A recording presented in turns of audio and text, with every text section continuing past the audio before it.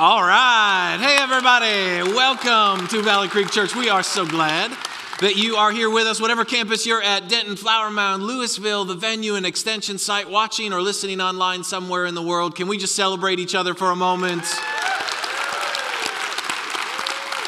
It is so good to be one church that meets in multiple locations because it allows us to do some amazing things together. We can do things together that none of us can do by ourselves. And it is Thanksgiving week. I don't know about you, but I feel like this year has flown by. I can't believe it is Thanksgiving, and thanks and giving go hand in hand. And we've been in this series called Overflow, where we're talking about just learning to live with a spirit of gratitude and generosity.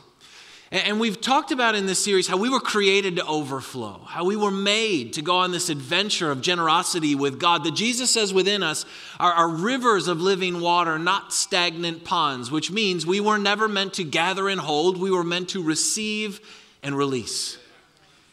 And we've said that gratitude and generosity are simply a response to receiving God's grace in our lives. So Colossians 2, 6 and 7 says, "So then, just as you receive Christ Jesus as Lord, continue to live in him, rooted and built up in him, strengthened in the faith as you are taught, and overflowing with thankfulness." When the grace of Jesus flows through your life, you can't help but allow gratitude and generosity to flow out of your life. Or how about Romans 5:17 that says, "Even though death reigned through the one man Adam, how much more will those who receive God's abundant provision of grace reign, or his abundant provision of grace and gift of righteousness reign in life through that one man, Jesus?" In other words, it says we've been given an abundant provision of grace. And when the abundance of grace flows through our lives, the abundance of gratitude and generosity begin to flow out of our lives. That's all we're talking about in this series. And I want to keep going by telling you a story that happened to Jesus. One day in Luke chapter 17, it's a great picture of all this. Jesus is walking along with his disciples, and it's a great day. The kingdom of God is there. The power of the Lord is there for Jesus to heal people. He's been teaching amazing things. The disciples are living out their purpose, following Jesus one next step at a time, full of faith. And they come in contact with 10 lepers. And from a distance, these 10 lepers start yelling out to Jesus, "Jesus, Master, have pity on us." Now you have to remember, leprosy was like the worst disease you could have. It's an incurable, contagious disease. Your body attacks itself. You kind of die this slow death. And because it's contagious, you lose your family, you lose your friends, you lose your life. So they're out there hanging out in the wilderness, asking Jesus to have pity on them. And Jesus says, "Okay, go show yourselves to the priests." I'm sure that's the last answer they were hoping for. I mean, I'm sure they're sitting there thinking, Jesus, like just say, like, okay, be healed, poof, and it's done. But it's not what he says. It's go show yourselves to the priests. They have a choice. Do they want to obey what Jesus says, or do they want to sit down and pout? Yeah. And it says, as they went, they were healed. As they went, they were healed, which reminds us that simple obedience always brings significant breakthrough. If we will just have the faith to take the next step that God asks us to take, even though we don't like it, even though we don't want him to give it to us, even though we wish he would say something else, if we would just have the faith to take the step he gives us, amazing things start to break through in our lives. As they went, they were healed. And all of a sudden, when they realized they were healed, 9 of them, they were thrilled. They went running home, they kissed their wives, they hung out with their kids, they went back to work, they were distracted by all the things in their life that they missed, that they just took off and went running. It says, but one of them, when he saw he was healed, turned around, went back to Jesus, got on his knees, and began to thank Jesus for the grace of God that just flowed through his life. And Jesus is confused. He looks at the one guy and he says, where are the other 9? Like, I thought I healed 10 lepers. Why is there only 1? Did the other 9 not get healed? And the guy's like, no, we all got healed. I'm just the only one that came back. And Jesus looks at the man and he helps him up and he says, okay, rise and go. Your faith has made you well. That story bothers me. The story bothers me a lot, actually. You see, gratitude is a big deal to me personally. It's one of my highest personal values. Gratitude is a big deal. It's really a big deal for me, for people to be grateful. And you say, like, why is it a big deal? Because when you're grateful for something, it reveals a posture of humility. It's a posture of receptivity. It's a posture of stewardship and appreciation. Like, gratitude is a big deal to me. Like, have you ever done something really nice for somebody and they never said thank you? Come on, you're like, if you have children, you know what I'm talking about. Right? Like, this is just a big deal. Okay, but that's not why it bothers me. It bothers me because I see myself in the story. It bothers me because I don't think that's a story about 10 men. I think that's a reality that we probably say thank you to Jesus for about 1 out of every 10 amazing things he does in our lives. And I look at that and I realize that is so much my life. That the grace of God is constantly flowing into my life in all kinds of different ways and different avenues and different angles. And yet, like those 9 guys, I'm busy and distracted and I want to get on with my life and keep going and maybe throw up a little casual thank you to Jesus. But I don't know that I really have this overflowing spirit of gratitude for all the amazing things that he's constantly doing in my life. And so when I read that story, it bothers me because I see the brokenness in my own life, but I'm inspired by this one guy and I want to be like him because he teaches us what it looks like. How do you cultivate a spirit of gratitude? And 3 really simple things. These are going to be really fast. If you want to have a spirit of gratitude, gratitude simply requires awareness. It says the moment that guy here says, as he realized he was healed, he was aware. He was aware of what Jesus just did for him, and that started his journey of gratitude. Can I tell you something? I think we are so unaware of what God does for us. We are so busy and so distracted and so full of complaining and frustration and confusion and all the things in our lives that we're just like not aware. We're not aware of how good he is, how gracious he is, how kind he is, how compassionate he is. And it's not just true with God, it's true with the people in our lives that are kind and gracious to us. We're just not aware of all the amazing things that happen for us. And until you become aware of what someone else has done for you, it's impossible to really be grateful for it. And so here's what I would say to you today. You have more in your life to celebrate than you do to complain about. The problem is you're probably just not aware of it. You have more in your life to be grateful for than to grumble about. Problem is you're probably just not aware of it. You have more to give thanks for than to be grumpy about. Elbow the person next to you. Problem is we're just not aware of it. You see, what gratitude does is it helps us focus on what God has done for us instead of what God has yet to do for us. Gratitude keeps us focused on what we do have instead of what we don't have. In fact, Matthew chapter 4, verse 17, Jesus says, repent, for the kingdom of heaven is at hand. In other words, he says, change your thinking because hope is here. Change your thinking because hope is here. So be aware of it. Which means if I have more to complain about than to celebrate, I'm focusing on the kingdom of darkness, not the kingdom of God. Because when I'm aware of the kingdom of God, I change my thinking and I realize hope is here. So all of a sudden I become grateful for the grace of God that's flowing through my life. Does that make sense to you? Gratitude requires awareness. Until you become aware of what other people and God are doing for you, you can't be grateful. Second thing is gratitude requires intentionality. It says when he saw he was healed, he turned around and went back to Jesus. He took a step. He moved in a direction. He intentionally went out of his way to go back, look Jesus in the eyes, get on his knees, and say, thank you for doing this for me. See, gratitude requires intentionality. It requires you actually moving, like actually opening your mouth, actually writing a card, actually responding and doing something. Because here's the deal. I think we assume most people know we're grateful. But gratitude is not assumed, gratitude is expressed. Just so you know, it's not gratitude until it actually comes out of your mouth. Until it's actually put into the atmosphere, until it's actually expressed. I'm sure those other 9 guys, if you went and saw them, they would be like, oh, bro, I'm so thankful for Jesus. He gave me back my life. Yep. And I would say, then why didn't you express it? Yep. So I'm not really sure you actually are grateful.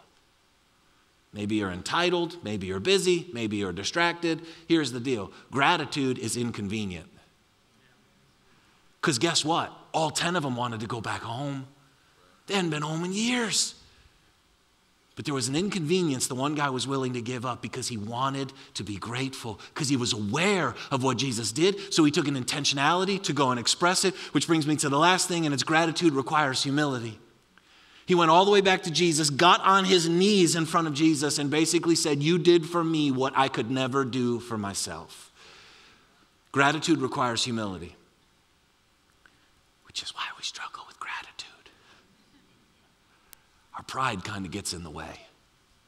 Because here's what we think. We think, oh yeah, they did that for me, but I could have done it for myself. Or it really wasn't a big deal. Or if they would have done this, then I would have been thankful. This, not so, like all those different kinds of things. Okay, listen, gratitude is humility. It's acknowledging that someone else did something for you. It's putting yourself in a posture of submission. It's coming under them. It's saying, I needed you. I am thankful for you. You spoke to me. You encouraged me. You helped me. You blessed me. You provided for me. You did something for me that I needed. That's humility. And what's interesting is God's grace humbles you. And when you're humble, you're able to receive more of God's grace. That's why James 4:6 says God opposes the proud. He gives grace to the humble. God's grace will humble you. And when you're humble, your heart is open to receive even more of the grace of God. You see, all these three things this is worship. It's all it is. You wonder, why do we sing songs? It's part of a church thing. We do 3 songs and then you kind of go move on with it. It's overflow. All worship is overflow. Worship is, I'm aware of what Jesus did for me. I intentionally have showed up. I'm going to open my mouth and raise my hand and lift my voice. And I'm going to humble myself to acknowledge that he did something for me that I could never do for myself. That's overflow. And overflow is simply God's grace flowing through your life. And gratitude and generosity can't help but come out on the other end. See, gratitude keeps your heart healthy. It's fascinating. 10 guys got healed of leprosy, but only 1 guy was touched by Jesus. 10 guys were healed by leprosy. Only 1 guy, Jesus says, was made well or whole. So 10 guys got cured from their disease. Only 1 guy left with a healthy heart. That's what gratitude does. It protects your heart. It keeps you focused on the goodness of God instead of the brokenness of the world. And it moves you from focusing on the generosity of his hands to the love of his heart. You see, 1 Thessalonians 5 says, be joyful always, pray continuously, give thanks in all circumstances, for this is God's will for you in Christ Jesus. We spend so much time in church talking about what's God's will for my life. Should I take this job? Should I marry this person? Should I go to this school? Should I buy this house? Should I do this thing? What's God's will for my life? Well, he just told you. Be joyful always, pray continuously, and give thanks in all circumstances. In other words, a spirit of gratitude is God's will for your life. Why? Because God knows it's impossible to enjoy life without a grateful spirit. Track it backwards. Be joyful always, pray continuously, give thanks in all circumstances. When I give thanks for what God has done for my life, I am praying. I am talking to God. And when I am talking to God, I am focused on his presence. And the Bible tells us that in his presence is fullness of joy. So it is actually impossible to enjoy life without a spirit of gratitude, because gratitude brings me into his presence, and his presence is where joy is found. That's why Psalm 100 verse 4 says, enter his gates with thanksgiving in your heart. In other words, we get into God's presence by giving thanks to him. And guess what? Psalm 16:11 says, in his presence is fullness of joy. So maybe, just maybe, we're kind of miserable in life because we're not grateful. And you say, but there's a lot of things in my life that I don't like. I know, but you have more to celebrate than you do to complain about. You have more to be grateful for than to grumble about, because guess what? Jesus says, repent, change your thinking. The kingdom of heaven is here. Stop focusing on what's wrong with the brokenness of the world. Start focusing on what is right with me and my kingdom and what I've shown up to do. And when you do that, that's my will for your life. You'll start talking to me, and when you start focusing on me, guess what? Now joy will start flowing through your life, and you'll actually enjoy your spouse and your job and your life and your hobby and the things you have and the calling on your life and all the things that get us all worked up and stressed out. We start to enjoy them because we've learned to become grateful for them. Does that make sense to you? Okay, but that all starts with grace. It all starts with God's grace. Flowing in, changing us, and flowing out in gratitude and generosity. See, gratitude keeps hope alive in your heart. And you say, why? Because when I thank God for what he has done, I have hope for what he has yet to do. So maybe, just maybe, not only have we lost our joy, maybe we've lost our hope. Because we're not aware, intentional, or humble enough to just give thanks to God for who he is and what he has done.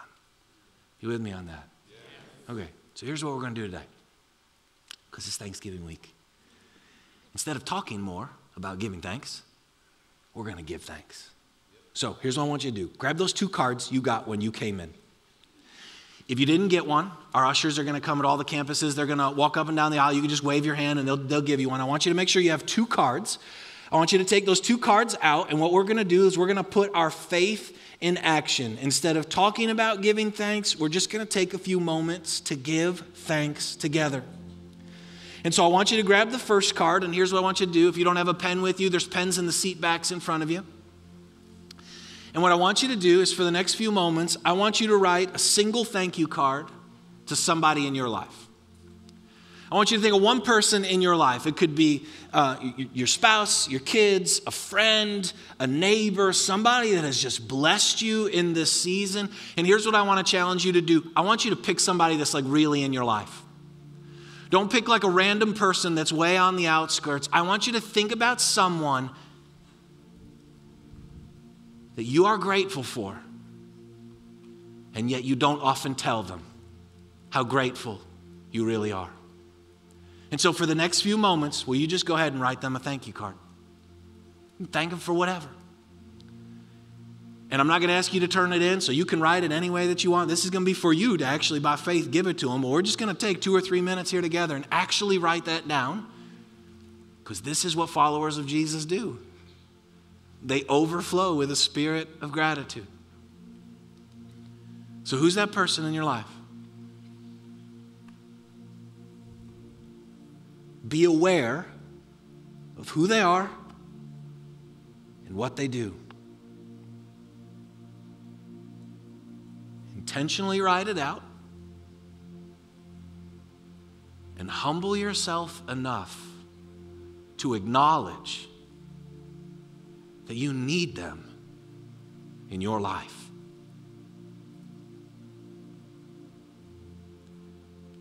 Every person in this room should be able to do that.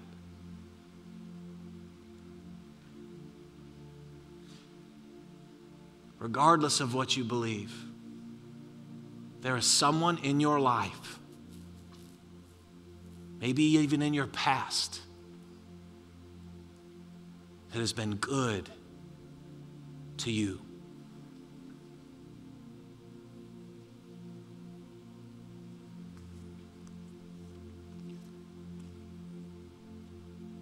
Put your faith on paper and your gratitude in action.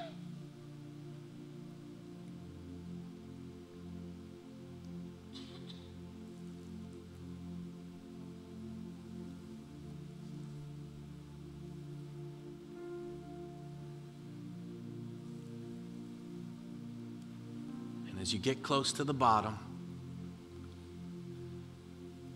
what's the last 10% that you're holding back? If you've never said I love you, and you do, write it. If you've never said that one thing that feels vulnerable or exposing or humbling, have the faith to go a little farther, to express your gratitude to someone in your life who reflects and reveals the grace of Jesus to you.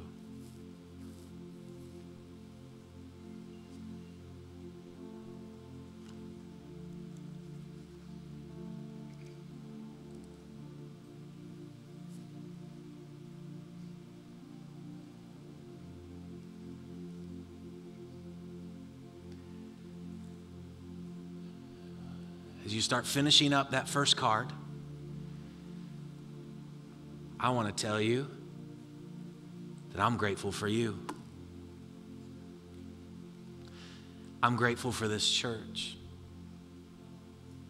And you are this church. I'm grateful for the way you show up, for the way you're faithful, for the way you give and serve and invite people who don't know Jesus. I'm grateful for the way you live on mission. I'm grateful for the way you embrace change. I'm grateful for the way that you say Jesus is Lord of our family and we will follow wherever he wants us to go. I'm grateful that you have decided to be a part of this family and get rooted and established in Jesus. I'm grateful for your faith. I'm grateful for your kindness. I'm grateful for your mercy, for your unity, for your desire to love people and lay down your life so other people can find Jesus. I'm grateful for you. Feels good to have people tell you they're grateful, doesn't it? To be aware and to be intentional. So as you finish that up, I want you to grab the second card, and here's what I want you to do on this card. I want you to take a moment, and I want you to write a thank you to Jesus. I want you to take a moment, and I want you to think about what you actually want to thank God for. And if you're here and you don't believe in God and somebody invited you today, you're like, I don't even know if I believe. Okay, here's what I would just say. Why not just be thankful for any of the good things in your life? Regardless of what you believe, it can't hurt to write something down that you're actually thankful for. But for those of us that are followers of Jesus, what are you specifically thankful to him for? Just this year even. Sometimes we make it so ambiguous and in this big kind of gray area of like, I'm just thankful he's God. Like, okay, but specifically like this year. You're like, but this year's been hard. I know. For a lot of us, this year has been hard. And yet you still have more to celebrate than complain about. You still have more to be grateful for than to grumble about. So what are those things? Maybe it's thank you, Jesus, just for my family, for restoring my marriage, for healing my body. Thank you for a new job. Thank you for new friends. Thank you for grace for my failures. Thank you for kindness for my life, mercy and compassion for my pain. Thank you for this church. Thank you for your voice. Thank you for your word and for the way that you're just gentle and leading me into green pastures. Thank you that no matter what I did this year, you haven't left me nor forsaken me. Who is Jesus to you and what has he done for you? Because I think we can come to church every single week and we can be like the 9 guys. We can come in and come out of here so fast asking God to do something for us that we forget to be aware of what he has already done for us. We can make all these desperate pleas for God to move in our life, and when he does, we forget to be intentional, to go back and humble ourselves. Say, Jesus, everything I have has come from you.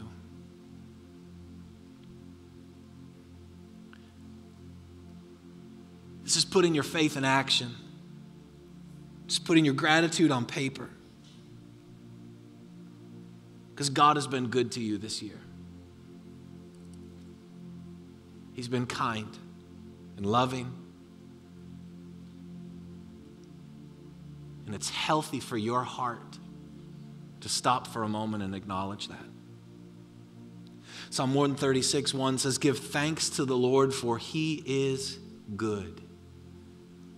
His love endures forever." And sometimes when we get to these moments, we can sit here and quote a bunch of Psalms, a bunch of things that other people said about giving thanks to God. But today is not about quoting Psalms. Today is about you writing your own Psalm. Today is about you saying, Jesus, this is what I'm thankful for, because you realize we are the lepers. They had leprosy of the body, but we have leprosy of the soul. And without Jesus walking into our lives and rescuing us and healing us, we are left to wander the wilderness alone, dying and broken. But the moment we respond to his invitation, we become saved by grace through faith. The leprosy is gone, his grace flows over our lives, and everything changes. So this Thanksgiving, let's be aware. Let's be intentional. Let's humble ourselves. And so you can take all the time you want over the next few moments to do that, but here's what we're going to do by faith for the next few moments is we want to overflow. I don't want you to just write it down and do whatever you do with it. The card you wrote to people, I want you to have the faith to give it to them this week. Mail it to them, hand it to them, look them in the eyes, tell them you're grateful and that you love them. Okay? But the card that you wrote to Jesus, for the next few minutes, our worship team is going to come back out at all of our campuses and they're going to lead us in a song. And while they do that, I want you to respond by faith, and I just want you to come up to the front and lay it down. I want you to literally think that Jesus is here, because he is right now. And I want you to come up at whatever campus you're at and just lay it on the platform. Be aware. Be intentional. And just humble yourself for a moment. To say, thank you, Jesus. And if you want to take a moment and stay up and talk to God and be thankful. But it's a sign of faith. See, that guy, everyone else went back to their life. And if we just dismissed you right now, we would all just go back to our life. There's something about actually turning and going back to God to say, thank you, Jesus, for who you are and what you've done. So for the next few moments, I want to invite you to respond by faith. Jesus, we thank you for who you are, for what you've done. Thank you that we were the lepers crying out to you and you had mercy and compassion on us. So today, God, we respond with a spirit of gratitude. We move by faith and overflow with thanksgiving because your grace flows through our life. In your name we pray. Amen.